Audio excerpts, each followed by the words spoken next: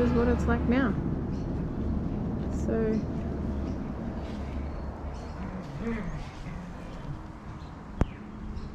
definitely recovered from the armyworm. Okay, so just a little video of a few things, a few issues that have come up since I got my grass.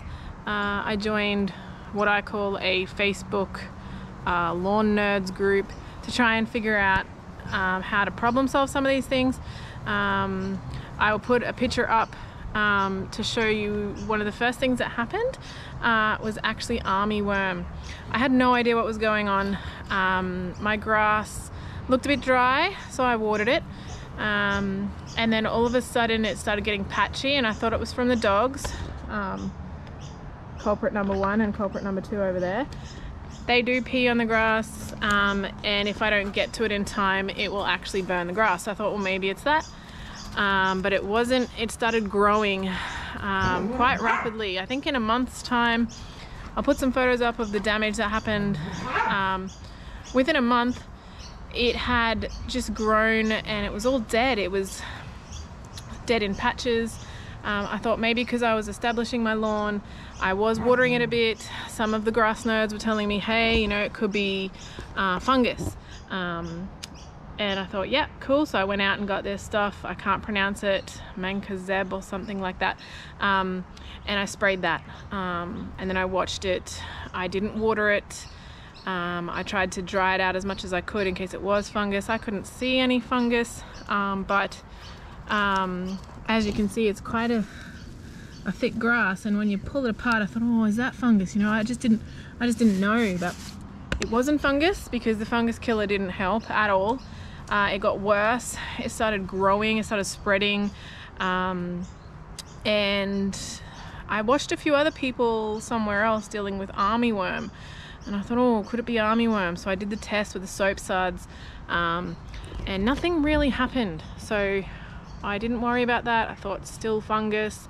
Next step was, how about I just try the armyworm stuff? So I went and bought some, I think it's called bug killer. So it's a Bioreferum or something like that. I'll put the name up on the screen, and you attach it to your hose, give it a spray and see what happens. So I gave the yard a spray. I went out to the front yard then and sprayed the front yard, and by the time I'd come back to the backyard, it was devastation. It was like Armageddon of armyworms. I will put a video here right now, just so you can see it. So I was just absolutely amazed at how many of these little buggers are crawling out, writhing around, dying. They were everywhere. Small ones, big ones, fat ones. I gave up counting. I filled up a bowl. And I'll put a photo, or you'll see a photo soon of the bowl that I filled up of armyworms, and that's just from my tiny area in my backyard. So clearly they loved my grass. It was quite, they had a good little munch on my grass, and that, I don't know, maybe, I can't remember how much it was from Bunnings, but that definitely worked. Definitely killed them straight away. There are products you can put down to try and prevent that, which I didn't use because I'd already spent so much money. But this summer I have put some granules down to try and prevent that, to make sure. And since then I have actually bought that spray anyway, and I do a spray through those warmer months, just maybe once a month if I can remember, once every 2 months, just in case, because just in case I don't want my yard to be destroyed by those little bugs again. So another thing I did was, we have a local Maggie that I really enjoy having around. He doesn't hurt us, and he comes and has a chat with us every morning. And I didn't want him to eat the bugs in case, I don't know, the poison in the bugs somehow gets into the mozzie, into the, sorry, that was a bee. A bee from my lavenders. Yeah, I didn't want the Maggie to eat the poison creatures, so that then I'm not hurting the Maggie. So they all went in the freezer so they could die quicker. less, I don't know if it's more humane. So they go to sleep, and then I chucked them in the bin. So long story short, you can either put the granules down, or you can spray through those summer months, and just keep an eye out for your grass. So it just looked like it was drying out. You could barely tell a difference at the very beginning, and there's no point treating the brown bits because they've moved on from those brown bits. They're now munching on your green bits. So if you're going to do the test, I think this is where I went wrong.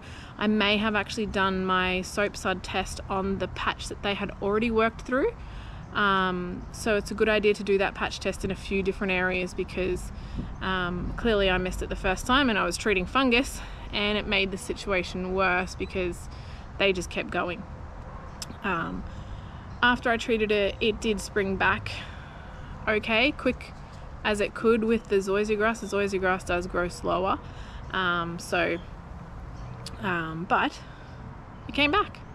You can see now it's nice and healthy. We're getting ready for another summer, so we're going to try and prevent getting these things this year.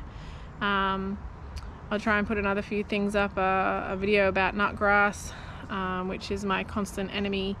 I might do another update of the mower, seeing as everyone loves watching me mow the lawn with that Ryobi battery powered cylinder mower. They don't make it anymore, so you can't buy it, but I'm hoping in the future they do make another one that's a little bit more sturdy, because it is quite good. But yeah, if you like this stuff or you want to see more stuff, more issues that go on, leave a comment and I'll try to get a video of it. But yeah, girls can like grass too, and I'm pretty happy with the grass. There's one of the culprits that causes damage to the grass. They're quite cute, so they run around and do their thing, but I put up a fence to keep them out when I'm not here, and that way I can hose in their weeds or give it a hose and just reduce the burn. Not too much burn at the moment because I'm on top of it, but when I went away, we went camping for a few weeks, and when I came back it was lots of pea spots. So that's another thing with the zoysia to be aware of. So yeah, armyworm, oh my god, horrible disaster. I'm just so glad that I found them, killed them, and they're gone. So yeah.